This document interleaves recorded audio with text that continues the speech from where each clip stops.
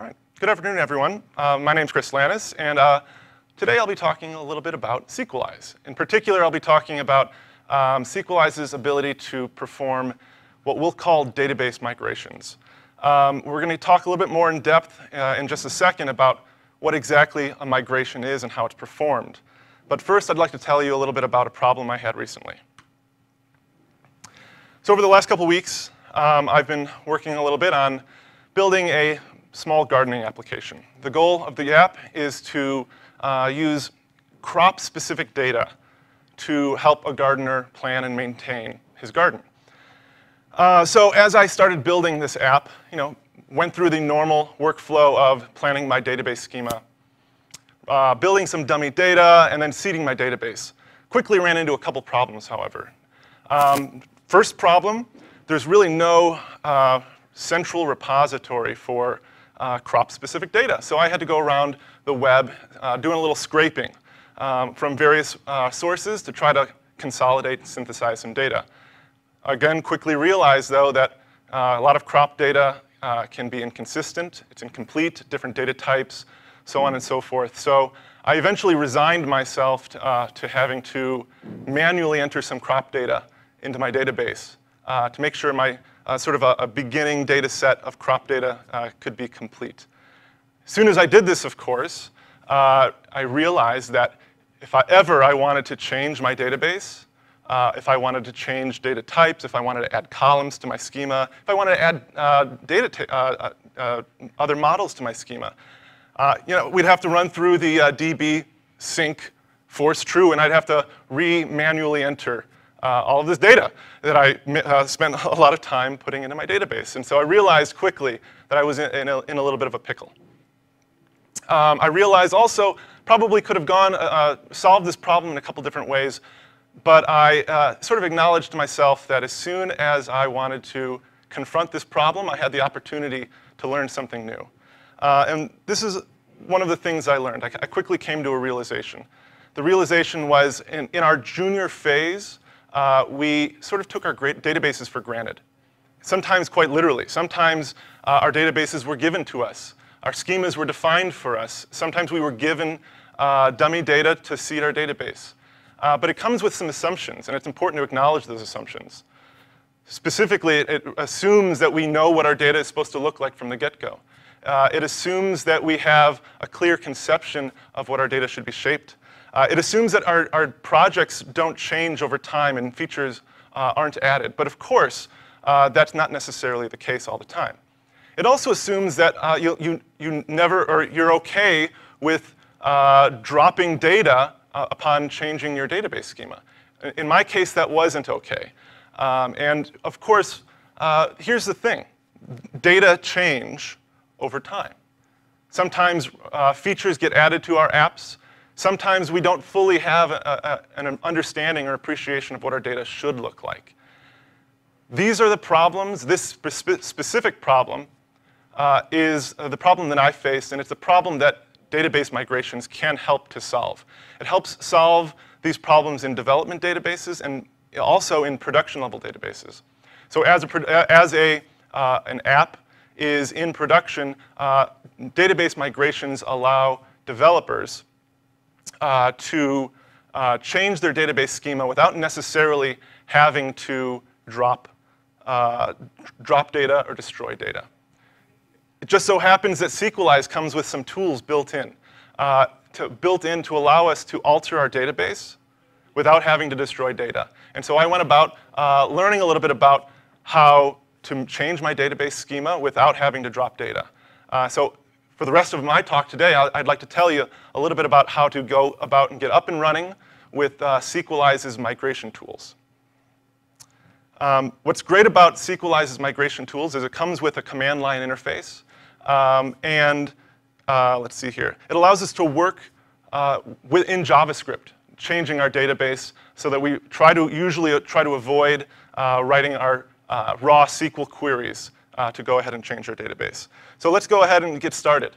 The first thing that you'll want to do if you're interested in using Sequelize's migration tools is to install the Sequelize command line interface package. You'll do so globally from your command line.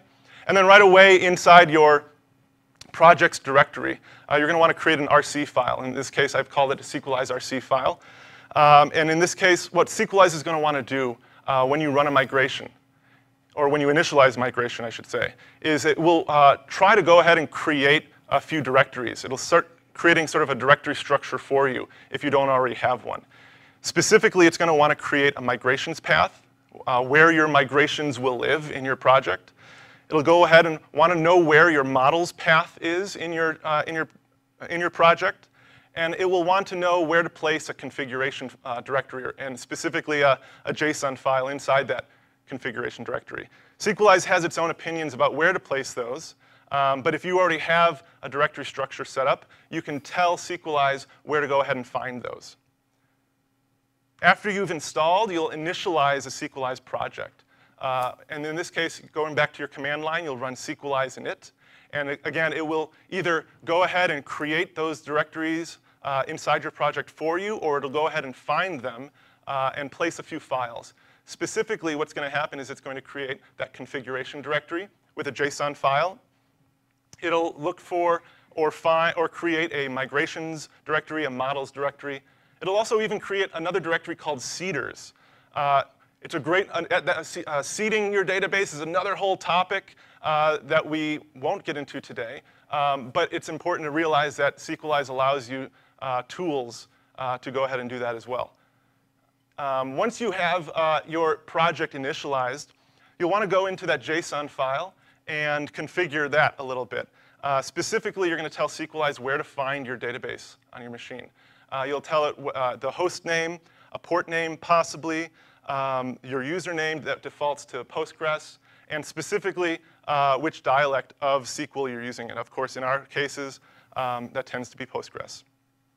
What I've just described right now are the steps that any developer would take when they are interested in making a migration. But we haven't made any migrations just yet.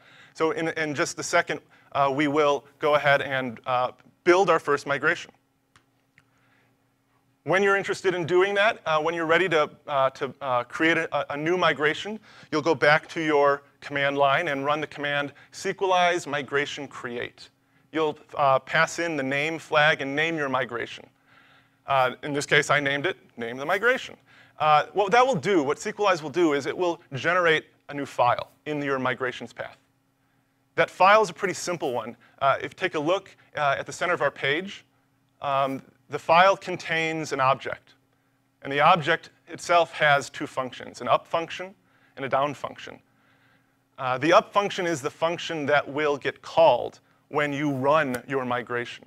It's the function that describes how you want to change your database from an older state to a newer state, from an older version to a newer version. And the down function gets called if you're interested in undoing the change to your database.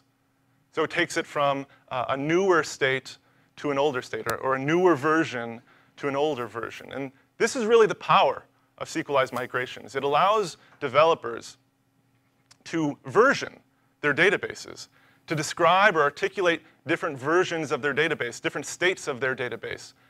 In some ways, it's parallel to how developers use Git to version their code base. That's a really powerful idea, because now our databases can have versions that mirror the state of their code base.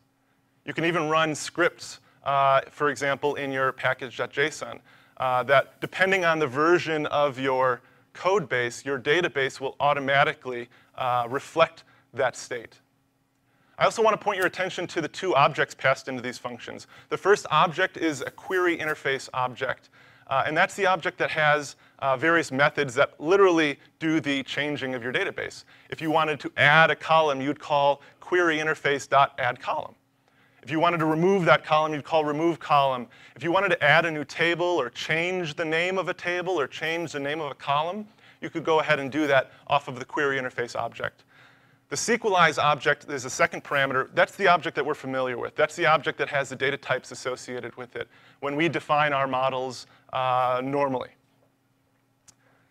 When you're ready to run your migration, you'll go back to your command line and run Sequelize db migrate.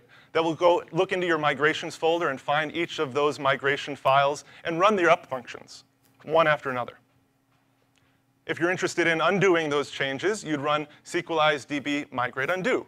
And that will run the most recent down function one at a time, so you can continue calling them. Here's an example. Just as I mentioned earlier, you might be interested in adding a column. The way that you would structure your up function is you'd call the add column method off of the query interface object. You'd name the table that you're interested in adding a column to. You'd name that column as its second parameter, and then describe what kind of data type it would be. And it's important that your down function directly undoes what your up function does. And so in this case, we would be removing a column, naming that table, naming the column we're trying to remove. Here's another example. If you'd like to just simply rename a column, you could say, I want to rename the column in my person table called signature, and I'd like to rename it to sig. And your down function would say, hey, take that sig column in my person table and name it back to what I originally had it, in this case, which was signature. There are a lot of other migration scripts that I'm not going to get into just yet, but one of those scripts that might be of interest to you as well is model create. One of the powers of the Sequelize command line interface is you can go ahead and define models right from your command line. You would go ahead and name that model, describe its data types from the command line, and what Sequelize command line interface will do is it will go ahead and find your models directory and go ahead and build your model for you. And that's a really powerful tool. The seed create is similar. It could create a seed file for you. I encourage you to take a look at some of these other tools and some of these other commands as well. And lastly, I've listed a few resources that I found helpful as I was learning about Sequelize migrations. That's about it. So thank you for listening. Take care.